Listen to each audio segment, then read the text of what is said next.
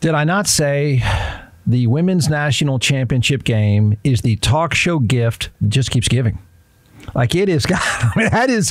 I'm trying to think of an event, a non-political event that has provided as many spin-off issues, legitimate, interesting, compelling, controversial issues as LSU v. Iowa in basketball. You just never thought that would happen, but sure enough, it just keeps coming and coming and coming, and it's pretty freaking interesting. So, of course, we can sort of check the boxes off of what this game keeps giving you because we got a new one. Another interesting debate.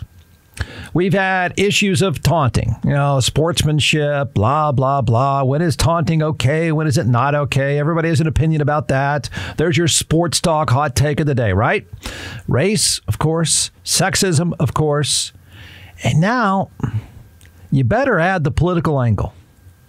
Wow, did this go horribly wrong for Team Biden? I would submit to you, not intentionally horribly wrong, but I think their age is showing. I think we got a grandma issue here. While Joe is having soup, I think grandma may have made a mistake. But you can take this however you want. Jill Biden, the first lady, went public in inviting both Iowa and LSU. She gave an explanation why she invited both Iowa and LSU. It was basically, these girls have played so hard, and it's such a great moment for women in women's sports. They both should come to the White House. It was like that. As I said, you can have a problem with me, but it was a grandma moment. Some people take it more than that. Columnist Cedric Golden had the great rhetorical question yesterday, and it hit me like a punch in the face. It should have hit you like a punch in the face, and said was about 20 hours too early on this one. I believe said something like, would she be inviting Iowa if it wasn't a team of white girls? Something like that. Wait, yeah. Okay, audience. Would she be inviting Iowa if it weren't a team of white girls? It's an issue. It's a fair point. I'm not quite sure I agree, but I'm a white guy from West Austin. So what's the political strategy? That's what all I was thinking at the time, because I just assume every waking moment, whether you're 100 years old or you're 40 years old, whenever you're in office, the only thing you ever really care about, I assume, you may disagree, I assume is getting reelected.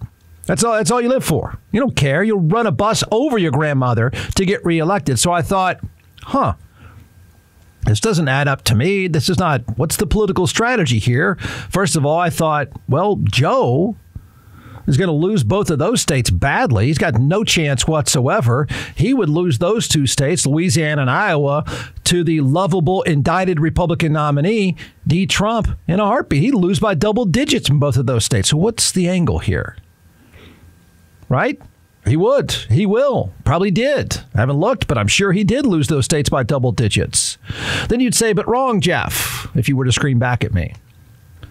That's not it, Jeff. Okay. I get it. That part doesn't quite add up. So you scream back at me. No, you're wrong, Jeff. I'm pretending you're screaming at me. So let's keep the political angle to this thing going for just a second. The lovable, indicted Republican nominee will not win the female vote under 65.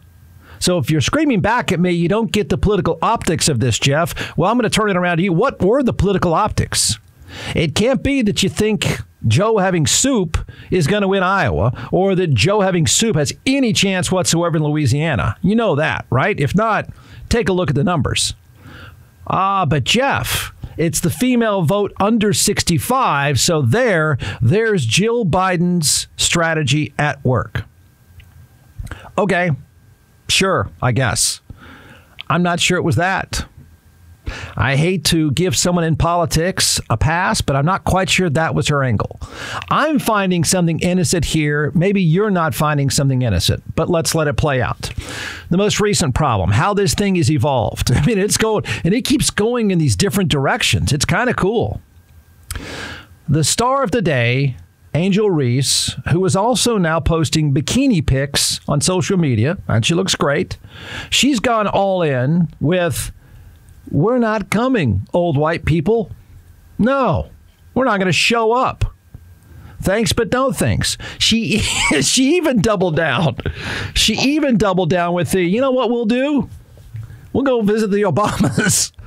That's what she doubled down with. Is it a bad look for the Bidens? You know, that comeback right there. Is it a bad look for Team Biden? I think so, yeah. Yeah, it is. I think it is. I think it's a pretty embarrassing look. Does this hurt old Joe's chances? I don't think it helps. Let me say that. I don't think this is good for Team Biden. And again, I'm going to make an argument. I'm not quite sure Grandma meant it the way a lot of people think, but I think this is backfiring, and I think this Angel Reese is kind of interesting. And I got to say, she's fearless in an entertaining way, and maybe, just maybe, you think she's making a really good point. No, how dare you invite them? We know why you're inviting them. Why would you diss us? You invited them, and we all know why you're inviting them, old white lady, old white man, who acted as if he watched the game. He slept at that game, and you know it. So, is this thing backfiring on them? Yeah. So, that part publicly can't feel good. Somebody at the White House is now trying to backpedal and spin this. But I don't think this helps. No, it does not mean the lovable, indicted Republican nominee. He is not going to steal the young female vote. Let's be very clear. That's not happening. He is sure the heck, unless you really want to bet a good bottle of wine on this, he is sure the heck not going to steal. This is the indicted Republican nominee. He is not going to steal the young female black vote. That I can almost promise. No, I'll promise you. That one I'm okay with. So now, even though the White House has backed away from inviting both, which is goofy at best, inviting both teams is goofy at best. And I do see an argument that says, man, that is offensive. It's offensive. I didn't see the race part, but I do think it's offensive in another way, even coming from a white guy from West Austin. Is it enough to say we're not coming?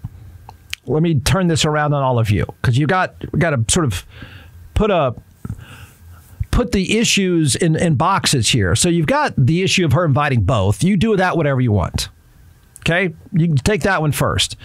Then Angel Reese's reaction. Are you kidding, old lady? No, we're not coming. We're going to go to the Obamas instead. There's another box for you. Do with that one whatever you want as well. I mean, do you agree in saying, you know what, we're not coming? Do you agree with her when she says, and by the way, she is well on her way to social media stardom. Okay. And by the way, she's on her way to social media stardom, is not seemingly afraid of it, but she's going to get all the baggage that comes with it. And there's a lot. But she's not backing away. I don't think she disappears anytime soon. And for that, I think it's pretty cool. And I think she's pretty fearless. And I do think she makes legitimate points. That said, would you, if you were her, be offended by this? Would you? In what ways would you be offended by this? I know a few ways that I would be offended by this. But what ways would you be offended by this? Would you say no? Would you say no? Should anybody ever say no to going to the White House? This is not a new issue, by the way. There's plenty of teams. I believe the Golden State Warriors said no while Trump was in office, or some of them did. I can't even remember now. It's kind of a cheesy exercise. It's been around for a long time. But there have been people periodically over time that have said no for a variety of reasons. So this is a new one. Would you say no? If you're part of the team, would you say no? The coach has already said she's going. But that doesn't mean all the players have to go.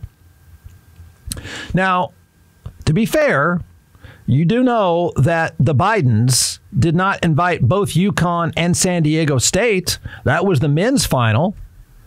Two states Joe is going to win. He didn't invite both of them. Now, they're going to invite UConn for certain, but he didn't invite both of them. The Bidens didn't invite the Chiefs and the Eagles from the Super Bowl. So I'm offended by this. I would be offended by this if I were a female athlete, because the sound of this, the grandma sound of this, the old-timey sound of this is, it's pretty Little League to say to female athletes. This is my takeaway, because I, again, didn't see the race issue, and I think some people do, and I get it. But I tell you, when you think about this, think about how offensive that is. Oh, you girls all played so hard, right? It's like, here's what this sounds like to me.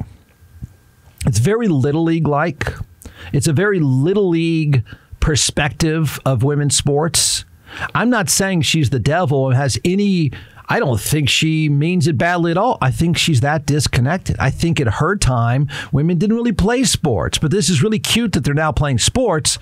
And so I took this as, you girls tried so hard, come get a participation ribbon. We have some juice boxes for you. That's the way I take this. And it's not that far off because they're both really old. That's why he was elected. That's why he'll get elected again over the other old guy. That's the way I take it. I don't think it is intentional, but I do think it is a byproduct of an old-timey way of looking at women's sports. And I don't blame, white or black, some female athletes saying, what do you mean you don't do this with the guys? That's my argument. That she didn't mean anything racial. I don't think. You might. She meant it as a compliment, but it comes off as, well, all the girls try hard. Look what we've got over here, girls. We've got some cookies. We've got a juice box. Joe's in a sweater. He's having some soup right now, but he's going to talk to you also. That's the way I take this. You just don't get it. It's a grandparents-like gesture that I think is blowing up in their face. I do. And I have to give props to Angel Reese for bringing it up. Because I wasn't even that offended. As a guy, I wasn't even that offended. I've watched 0 women's basketball last year. It's not intentional. I just don't care. But I wasn't offended until I started thinking it through. And now I'm pretty offended by the fact that some old lady suggests both teams could come because these girls just try hard. Yeah, that's it. Look at that. ESPN is reporting.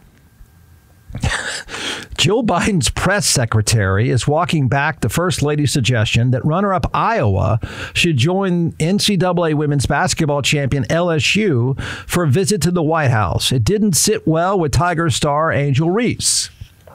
During her appearance on the Paper Route podcast, what did I tell you? She's launched as a social media star, but man, it's got baggage. That's what I complained about yesterday. Is I'm not quite sure she knows exactly how to handle the baggage. But here we go. The Paper Route podcast, Reese said the Tigers should celebrate their title with former President Barack Obama and former First Lady Michelle Obama rather than Joe and Jill Biden. Ouch, Grandma and Granddad. Jill Biden had praised Iowa's sportsmanship and congratulated both teams. She also said that as part of the long-standing tradition of having champions visit the White House, Iowa should come as well, quote, because they played such a good game. They lost by 17. Kids, come over and have some juice boxes. You girls have tried so hard. Now let's go cheer on the boys' team. That's the way I hear this. Have you heard any references to soup? I'm just stuck on, I feel like I'm just going, your grandmother's house smelled clean all the time. I just feel like there's cookies and soup.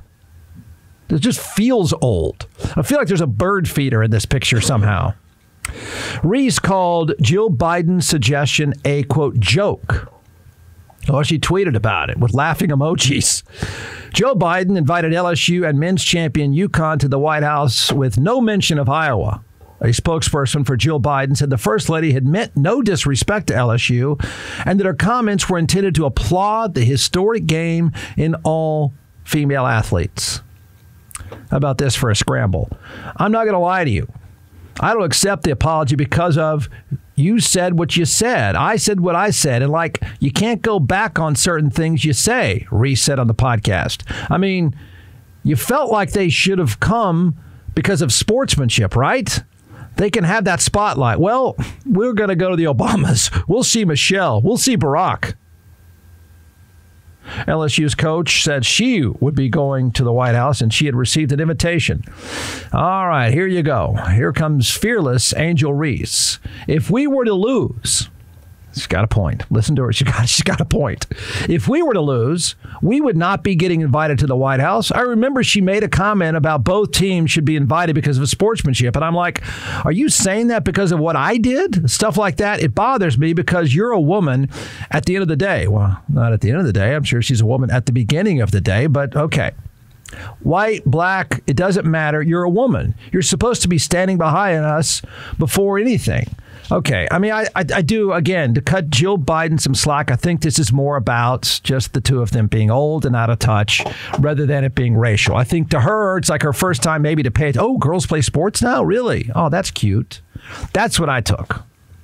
But Cedric Golden said it yesterday. I mean, he snapped at me in a perfect way and said, oh, yeah, you think it's a coincidence the old people invited all the white girls from Iowa? Really?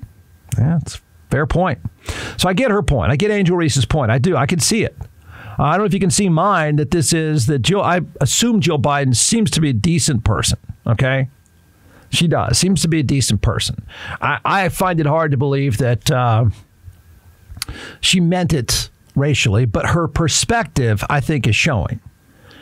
So is it about race? I think it was less about race and more about taking the women's game less seriously, less legitimate, less important. I think, again, this is a sign that the Bidens are out of touch, just like everybody that's, you are going to go ahead and have an election with the two oldest presidents of all time. You know that, right, America? You do know that. Again, I think it's a sign they're out of touch.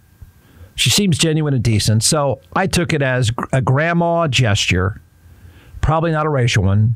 But can you see where Angel Reese is coming from? Now, this part is also back to you. I'm betting the Bidens would like this to go away. I don't think Angel Reese is going to let it go away. And when they do go to the White House, do or don't go to the White House, it's going to be a deal. So this one's got legs for a while. Not that the indicted Republican nominee is going to take it and run with it either. Now, he's not going to touch this. But your take on saying, no, we're not coming to the White House. I mean, just your take in general. I mean, I've heard people debate this a long time, that if you're invited to the White House, you should go no matter who was there. I've heard people debate that. Would you say no? Do you think teams and athletes should say no? College athletes say no. Would you say no to a White House visit? Whether it was the old Bidens or the Trumps or, well, it's those two. Yeah. Now, how about this? Have you thought about this other side?